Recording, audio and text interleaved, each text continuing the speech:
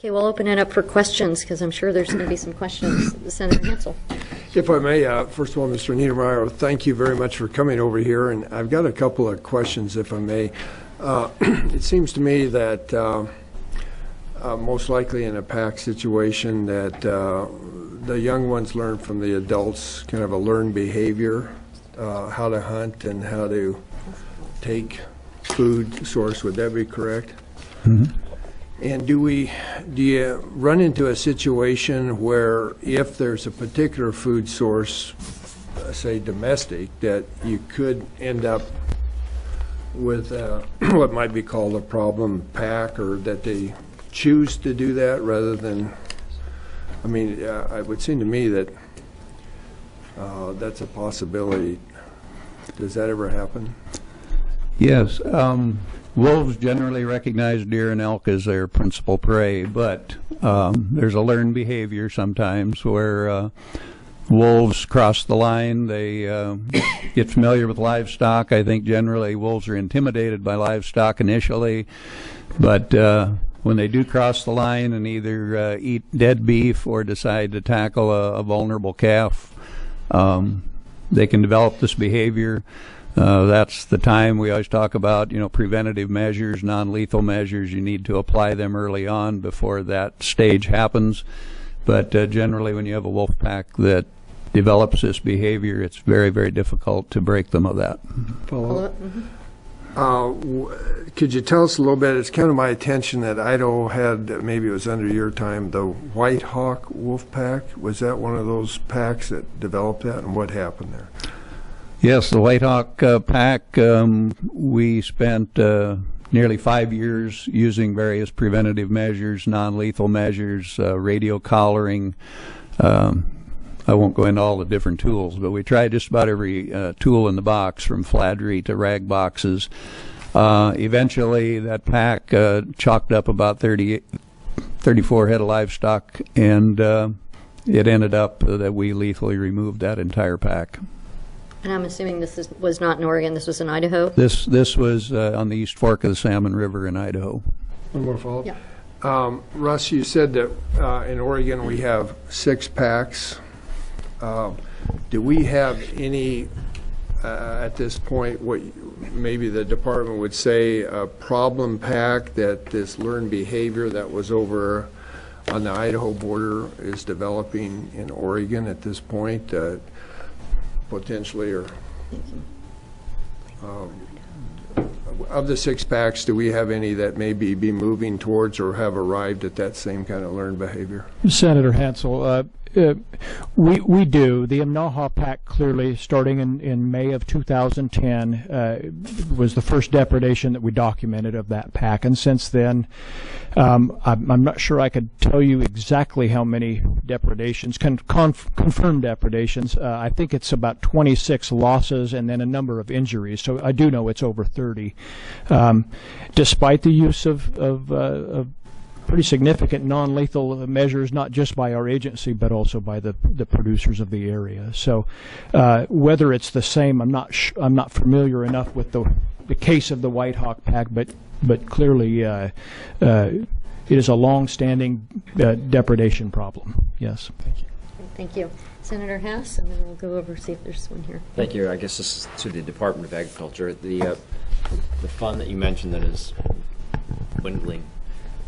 We passed the tax credit, which was mentioned here earlier, and both of them go after the same policy, which is to make whole the ranchers who lost livestock.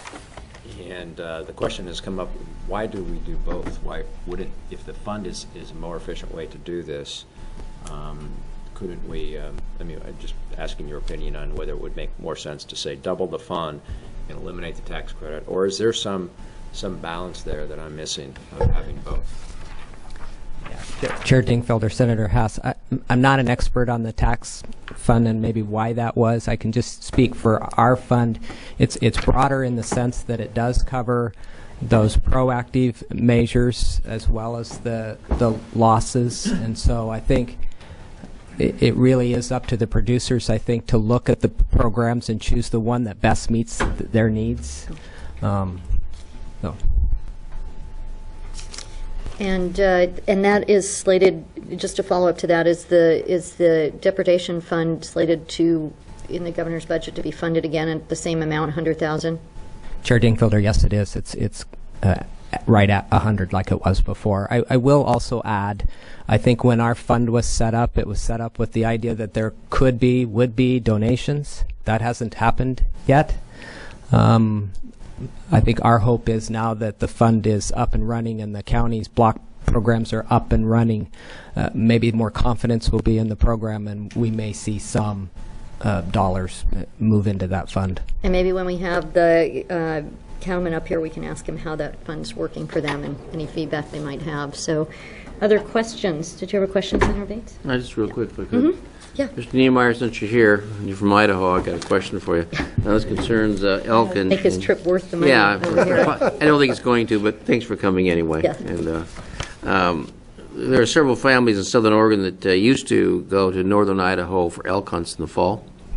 And in the last couple of years, they stopped going because the local guides up there told them that the deportation of elk herds and the mule deer was so heavy, it wasn't worth going. And the last couple of years, they've stopped going because there just weren't any elk left. I know that's a very anecdotal story, but what's been the effect of on the elk and deer herds in Idaho with the increase of wolves? Well, Senator Bates, my answer is probably going to be different than most people in Idaho. I can counter with anecdotal stories from out-of-state hunters who tell me they enjoy the fact that many of the Idaho hunters are telling everyone not to come and hunt, because I just met a hunter at an outdoor rally this weekend who said he's been coming over from Washington and very successfully killing very nice bull elk in an area over in the Salmon region where the outfitters have been telling people don't come back because the elk hunting has been destroyed. But the northern panhandle, I don't know a lot about it other than I know you get into fire suppression. There's a lot of other issues that had been going on for a long time before the wolves came along. Senator, Thank you. any other questions? Senator Olson, did you have a question? Yes, I do. Mr. Niemeyer, first for you, thank you for coming over. It's a long trip, and we appreciate your expertise. Mr. Morgan, have the wolves gotten close to human living quarters and in and around livestock buildings that you know of? Senator Olson, the short answer is yes, on a number of occasions. Certainly as these wolves, with the collars that we put on that I referenced, the GPS collars, we're able to tell the areas that they use. And there's many times wolves, just like other predators, are pretty close to to human habitation. We've had some cases in Wallowa County where the pack or the wolves, individual wolves, would be sighted very near houses. So yeah. Do you have, are these cases documented so that you know which pack it is and which wolves they are? Well, Senator Olson, we maintain data sets of wolf locations, so from that standpoint, yes.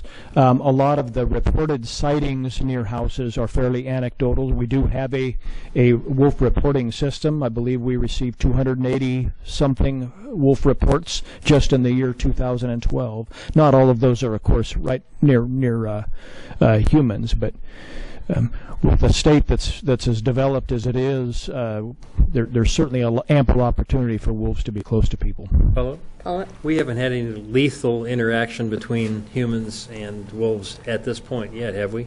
Senator Olson, no. Follow-up? Mm-hmm. How many do I get? Until I cut you off. Okay, good. No, just kidding.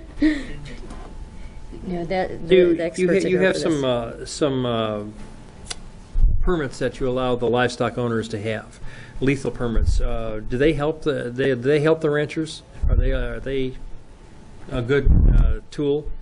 Senator Olson, I believe you're referring to the COD and the ACT permits. To date, the permits have not been, no wolves have been taking on a COD and the ACT permit. So from that standpoint, and well over 50 have been issued. There's 21 out now, 30-some last year, and no wolves were taken. Follow-up? Follow-up?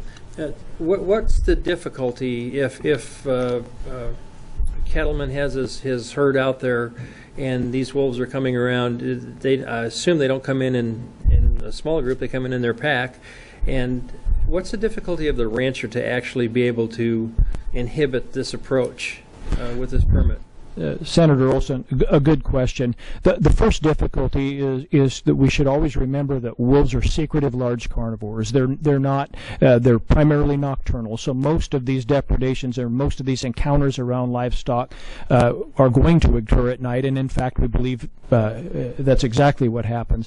And of course they're just secretive. So like many other predators, we just don't see them all the time. So the fact that it would be rare to see a wolf, and many of the producers, and I'll give an example, in Wallowa County, as much as has happened over the last 2 years, there's many livestock producers that have not even seen the wolves.